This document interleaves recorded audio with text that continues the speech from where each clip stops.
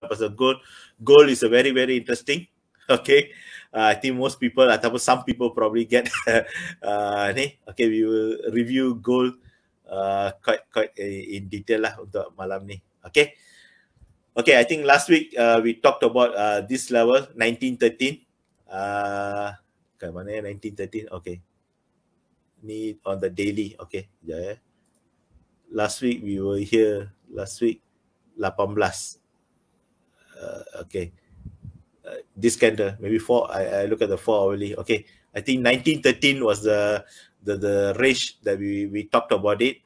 Will reach. Okay. Sebab kita kata this 1900 to 1913, there will be a zone before they come down. Okay. I think at 1913, they ataupun 1912, they came down, but 1890 become a support. So this is where people were thought this probably start of the reversal. Okay. Tetapi dekat sini lah yang apa, Russia started to move into Ukraine. Okay. So since then, you guys can see that from 1890 they shot up all the way to about 1975. Okay. So pergerakan ni ramai yang terkena dekat almost dekat 19 pagi tu rasanya ataupun petang tu dia naik ke sampai ke 1920. People thought dia mungkin ada turun tapi tak turun, dan pergi atas 1950 is the zone that people thought akan ada rejection, because most of the people thought 1950 will be the resistance before they drop. Tapi dia shoot up another $25, okay, to reach 1925. Before, after a couple of hours, they dropped from 1975 all the way back to 1870. So in a way, within how many hours? Let me see, within how many hours?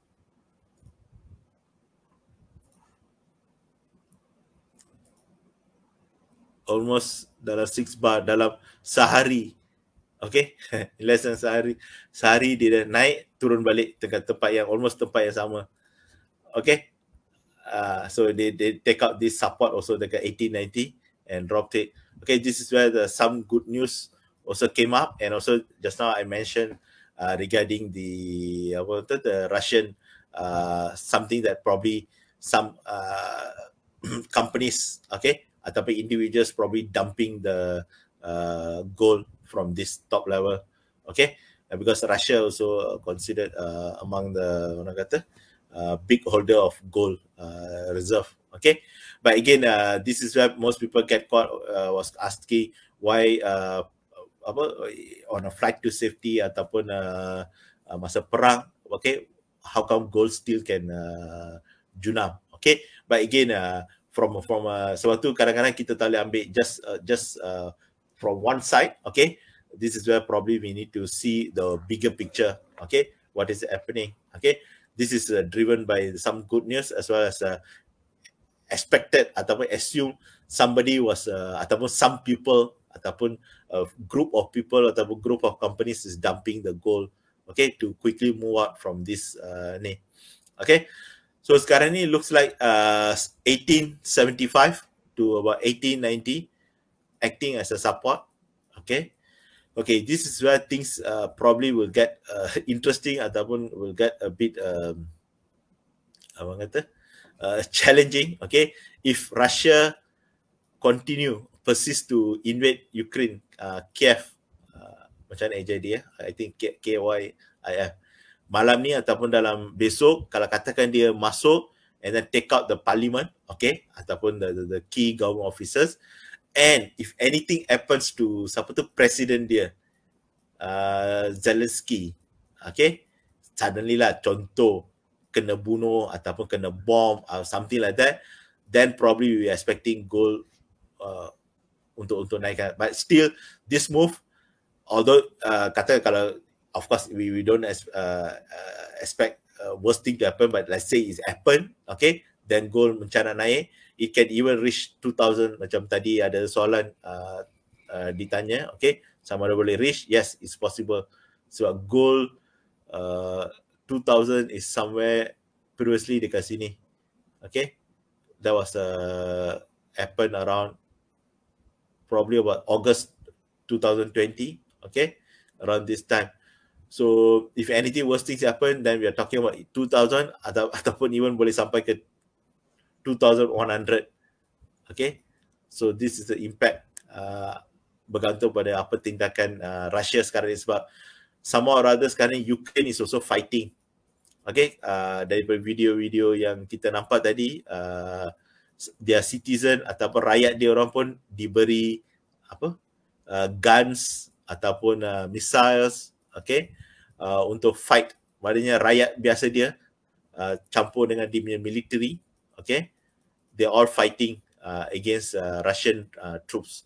Okay, so bila civilians masuk, okay, things will not look nice. Kalau military dengan military, this is still kind of orang kata boleh terima lagi. Tapi kalau civilians fighting against the military, then to protect their country ataupun to save their country, then this is in another level of orang kata perang lah. Okay, so that's why things doesn't look good now. Goal, if you ask me, okay, is there's no more talk about FOMC, Federal Reserve, hiking rate, all those right now kita tolak tepi. Okay, although this was in the picture 2 weeks ago, okay, ataupun a week ago, but now with the Russia, Ukraine, all these people not talking about, okay, at this point. So it's all about Russia, Ukraine. There might be a bit of orang kata retracement ke bawah ataupun correction ke bawah, okay. Kalau katakan tiba-tiba Putin stop fighting, and then siapa tu with the Zelensky from Ukraine, okay, they sit down and then they say they want to, of course they cannot sit down at Ukraine to talk, probably they find a neutral country.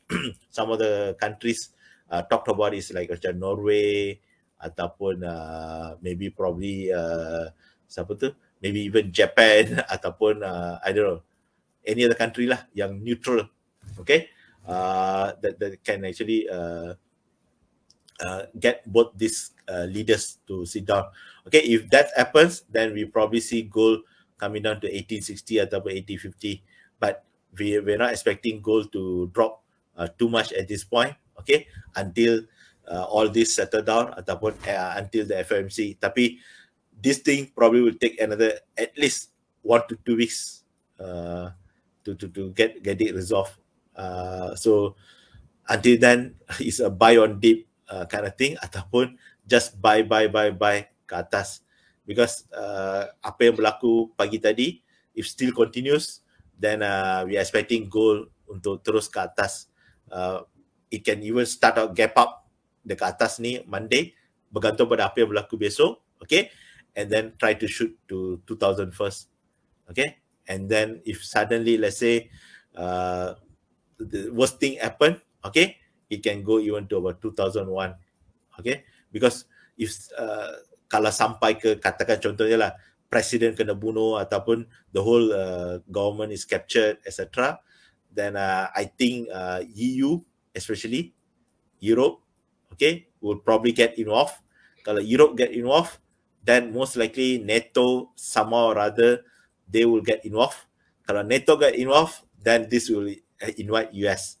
Okay, so that's why they still try to not go to up to this level yet. Sebab kalau US masuk, then things become a bit worse. Okay, ataupun NATO masuk, which is part of the US led. Okay, this will. Tapi kalau setakat antara France, Germany, those countries still talking to Putin, then still okay. But the moment it goes to NATO, it won't look good, because this is the part Putin among the reason why Putin wanted to invade ataupun wanted to get ataupun teach a lesson for Ukraine, because NATO, okay, is getting into orang kata Russia punya territory to certain extent ataupun dekat border Russia, so that's why he doesn't like it, okay, so that's why you kind of want to show who he is ataupun the power he has to European countries, so that's why things doesn't look good at this point, okay, sebab this is the one people try to avoid, to get NATO involved, because NATO involved then basically means perang. Okay, what's happening right now is NATO only supplying orang kata missiles ataupun guns ataupun tankers ataupun missiles, all those things to Ukraine, to let Ukraine fight. So Ukraine bukan member NATO, okay? So that's why they let Ukraine to fight on their own at this point, sebab they have no reason to get involved. So dia bukan member dia. So that's why most people don't really like it why Europe ataupun US not getting involved, okay? But they also cannot get involved because they is not part of the member. Macam contohnya, okay, kita ASEAN, kita Malaysia ASEAN country, tiba-tiba kita nak pergi dekat contoh masuk campur hal India ataupun Pakistan, Bangladesh. So this is a different group of nation, okay. So that's why sekarang ni they also cannot, because the moment katakan contoh UK ataupun France masuk dekat Ukraine untuk fight, then it's a different story. Tapi kalau Putin masuk dekat contoh Poland ataupun Romania, then it's a different story. Then NATO will immediately come and protect. So all these are members. So the reason Putin also don't like Ukraine sebab Ukraine asked for membership in NATO. So that's why dia cerita lama lah dari Soviet Union.